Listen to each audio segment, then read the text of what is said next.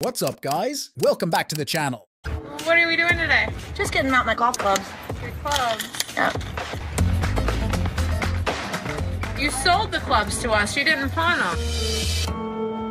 I did not sell my clubs. I know what I did. I know that you probably. Where are they? Are they here? Are they here? If you would have looked at the receipt that was given to you. I don't care to hear the lecture. I did not pawn my clubs. I don't have them. That's not possible. Here's the record. Sir, yes. It would be very amazing if you get off your ass and have your thugs look for them. Okay, let me make this perfectly honest. Let me make it perfectly clear. Well, you're profiting a lot from people who are less fortunate with an education than me. This is a very sad commentary. Anyone down on the luck you make big fat money off of in your Jewish ways. Today we'll show you the moments when toxic Karens came on Hardcore Pawn. Invisible phone. While perusing the watch selection, a woman suddenly realized her phone was missing and promptly accused another shopper of stealing it. Karen calmly explained that there was no phone on display and suggested checking elsewhere. The situation got worse, leading Karen to ask both customers to leave. It's pretty. Is there something you need help with? No, I'm just browsing. Okay, sounds good. Thank you. You're welcome.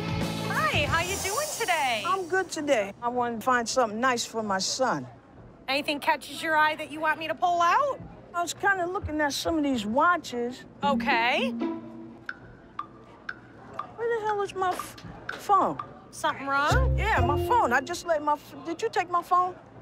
Take your phone. There was never a phone on the showcase.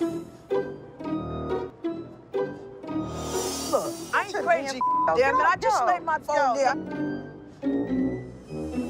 Don't touch me, yo. You better get off because I ain't...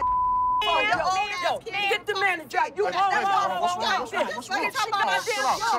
Calm down. Ma'am, there was no phone on the I showcase. laid my phone there. That's my damn phone. You see, I know you better back your ass up. That's my damn phone. When you start attacking another customer in the store, you have got to get out.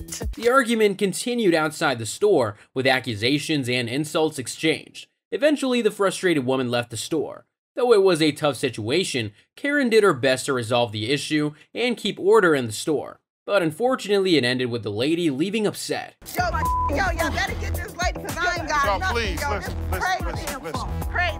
I'm out of here, yo. These ladies need to finish their business outside. Nobody don't got time for this. Yo, get this old ass lady. You better get my phone. You better mind your damn business. Man, go check your car. Quit beating up on that girl. Hey, what's your problem? Oh, For my God. heaven's sake. Your gangster years is over with, baby. Calm down. You ain't gonna need that cane. Go ahead, put the cane down. Chill out. Thanks, Gangster, calm down. Would you calm You down? ain't that bad. Calm down. I am. I'm bad enough to hold you back. Calm No, you down. ain't. You let that little hooker walk away with my phone? She didn't walk away with nothing. She just walked. Yeah, all right. Man, don't hurt nobody. And watch how you use that cane. Shut the hell up. You got grandkids? Granddad. Have a nice day. Video games. The lady came into the store wanting to pawn her ex-boyfriend's video game, but he wasn't present. Les asked if she had permission to sell the game, given that it belonged to her ex. The woman argued that she had the right to do what she wanted with it, but Les explained that accepting potentially stolen items could endanger the store. Can I help you?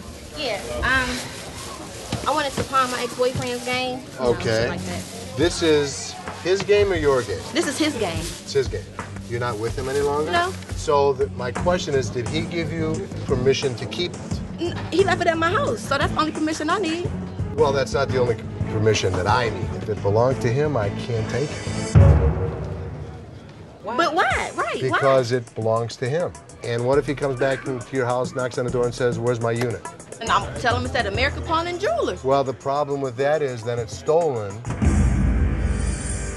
However, she insisted on pawning the game, disregarding the legal risks. But Les firmly held his position, emphasizing the store's commitment to obeying the law and avoiding any involvement with stolen goods. Despite her persistence, the woman eventually realized she couldn't bend the rules and left the store feeling frustrated. I mean, but what the really can I do with a game? I understand. So you really mean to tell me I can't do with this? You can give me something for it. I could, if it was yours. Well, I'm not going nowhere. You know, sometimes people come in and act like a fool. Might as well get comfortable. She expects me to take a game that could possibly be stolen. I wouldn't jeopardize the store. I wouldn't jeopardize us. If it doesn't belong to you, don't bring it to American Jewelry, period. The law says if it's stolen or if it doesn't belong to you, I'm not allowed to take it. It's not stolen. He left it in my house. I can appreciate that, but I can't do anything for you. I'm terribly sorry. You ain't sorry about. He was just basically saying that I pretty much stole it. Right. He could say that, and then you could go to jail. I'm not going to mother jail. Now, I'm not saying that you're gonna go to jail, but I'm just saying that's the option that he could take. I can't get nothing. Exactly right. Deuces. No, ladies. That's all right. Thank you. Have a nice day. Your mama. Woman insulting Les. In the dramatic world of hardcore pawn, tension escalated when a loud and upset woman stormed into the store, directing her frustration at a staff member. Les intervened with kindness, trying to understand the cause of her distress. Despite Les's best efforts, the situation took an unexpected turn. The enraged woman turned her fury towards Les, passionately bringing up her religious beliefs in an attempt to justify her behavior. What are we doing today? Just getting out my golf clubs. Your clubs. Yeah. You sold the clubs to us. You didn't pawn them. I did not sell my clubs. I know what I did. I know that you probably. Where are they? Are they here? Are they here? If you would have looked at the receipt that was given to you. I don't care to hear the lecture. I did not pawn my clubs. I don't have them. That's not possible. You sold them. Why would I be talking about this if I sold them? I don't know. You did not know what you were doing. I clearly have a clear head, and I've been sober a lot longer than you're today. If you passed your drug test, I don't think so, honey bunch. Really? Really? Because you. How about we look on the record? You're the one that looks like. I never sold my golf club. So here's the record. Sir, yes. It would be very amazing if you get off your ass and have your thugs look for them. Okay, let me make this perfectly honest. Let me make it perfectly clear. Well, you're profiting a lot from people who are less fortunate with an education than me. This is a very sad commentary. Anyone down on the luck you make big fat money off of in your Jewish ways. Les was taken aback by the sudden shift, momentarily breaking his usual calm demeanor. As security guided the upset customer out, Les watched the aftermath of a challenging encounter with a distressed individual at Hardcore Pawn. What did she just say? Here's the deal. You, get your out of here. Get the out of here. Get the out of here. Don't talk about my religion, you bitch. Get your hands off of me. Go outside. Get your hands off of me. Mister. Get your damn mother hands off of me. Felix, let her go. She hit me close to the jaw. Oh, did it hurt you? Oh, I like crazy. Yeah, because I'm really strong. Get the out.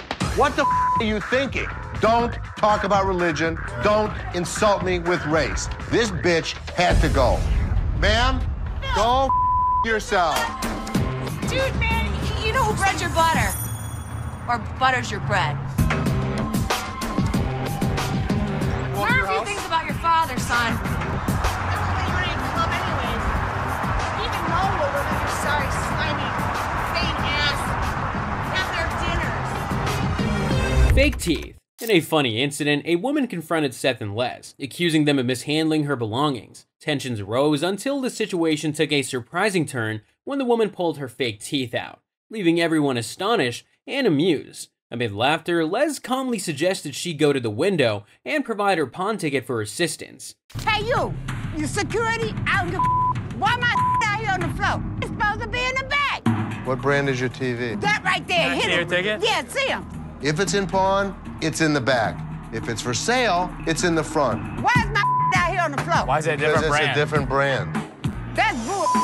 Hold on. Let me get this straight. She pulls out her teeth. It was gross. Oh, so what you telling me? That ain't my Right. Right. So you telling me I'm wrong? Yes. So what you want, an apology? Sure. No. Why not? Okay, he said no, you say yes. So, apologize to him and you don't have to apologize to me. no. It's a group deal. I ain't apologizing to nobody off. I can't understand. Let's get my right now, Mr.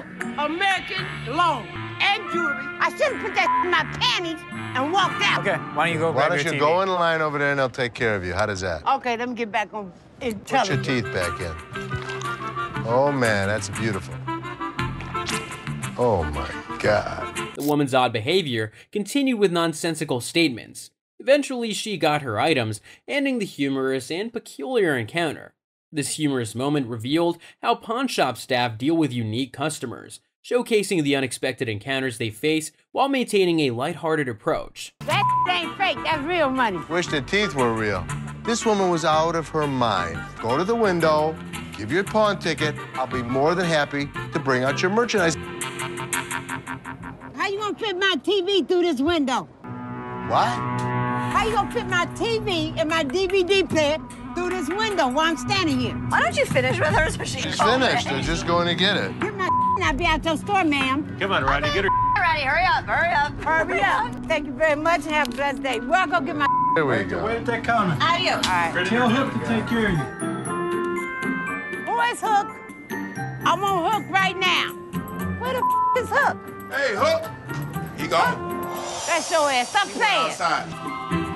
Okay, thank y'all very much. May the birds of paradise fly up your nose. And that's that. This is where we'll end our video. We hope you enjoyed watching it. Make sure to comment and hit that like and subscribe button too. Hit that notification bell for more videos like this. Share this video to your family and friends. See you soon.